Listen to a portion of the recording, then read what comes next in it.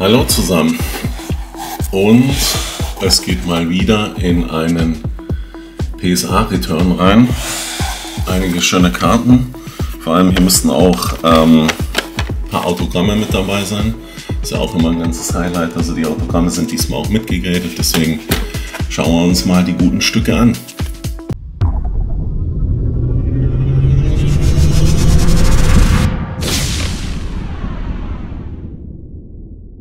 Wie man gleich hier erkennen kann, geht es heute hauptsächlich um Basketball und Fußball. Und da bin ich dann schon mal sehr gespannt, was wir für Grades bekommen haben. Hoffentlich sind einige gute Zehner dabei. Schauen wir hier an. Das ist eine Giannis Recon. Ich glaube, das ist eine Holo Purple. Genau, schönes Ding, nehme ich. Auch gut nummeriert, man erkennt es hier. Zu 49. Sehr, sehr schöne Karte. Und gleich mal ein bisschen Bruch erlitten.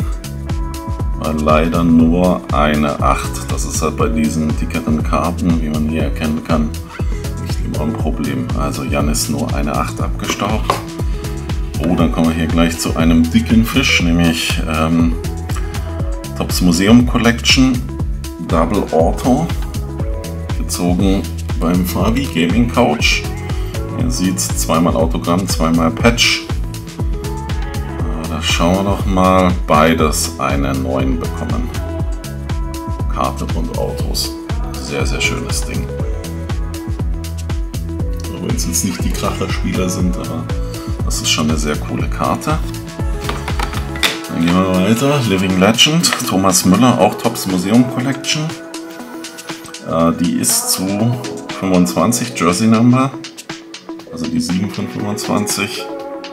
Das ist eine Ruby und die hat einen 9 bekommen. Nimmt man gerne mit beim guten Thomas. Nächste Karte ist Jalen Green. Ich glaube, das ist Erst to the Throne oder so, genau. Erst to the Throne aus Crown Royal, Jersey Patch von einem sehr guten Rookie.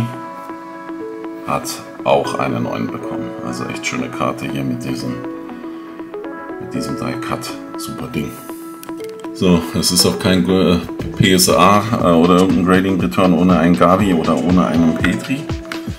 Deswegen hier haben wir Gavi aus Inception. Das ist die Succession-Karte.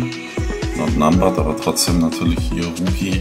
Schöne Karte und dafür boom, gibt es eine 10. Also das ist aus Inception auch nicht so einfach. Okay, schöne Karte. Dann gehen wir weiter mit Ryan Gravenberg, auch Topps Museum. Cool numbered. Schönes Autogramm zu 75. Schauen wir mal, was wir gekriegt haben. Karte eine 9, Autogramm eine 10. Nehme ich mit. Schönes Ding. Dann eine NFL-Karte. Kann mich gar nicht mehr so richtig dran erinnern. Ah ja, okay. Ja, das war der von den Patriots. Rookie Stevenson. Rookie Ticket. Ist die irgendwie numbered? Ganz normales Base-Autogramm. Was haben wir bekommen? Oh, nur eine 7. Ein Autogramm. Eine 9. Okay. Contenders Optik. Ordentlicher Schiffbruch. Oh, dann hier eine. Da habe ich lange zum Graden gewartet. Das ist, sag schon. Ja genau, eine Pearl. 49, Roberto Carlos. Und hat bekommen 9 und 10. Ja, das ist Autogramm, klar eine 10. Aber für eine Pearl, für so eine dicke Karte, ist eine 9 auch okay, nimmt man mit. Dann Camavinga.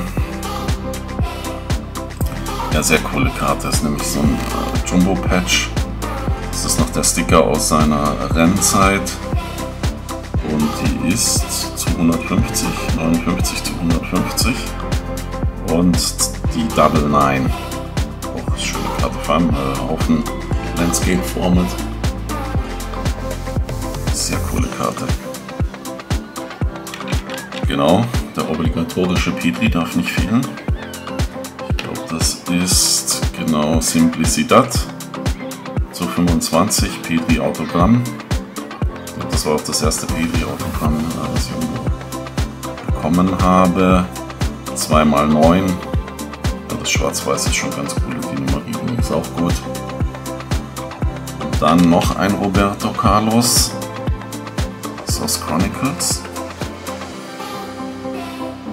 299. Genau. Noir. Oh, und die hat nur eine 8 bekommen und das Autogramm eine 9.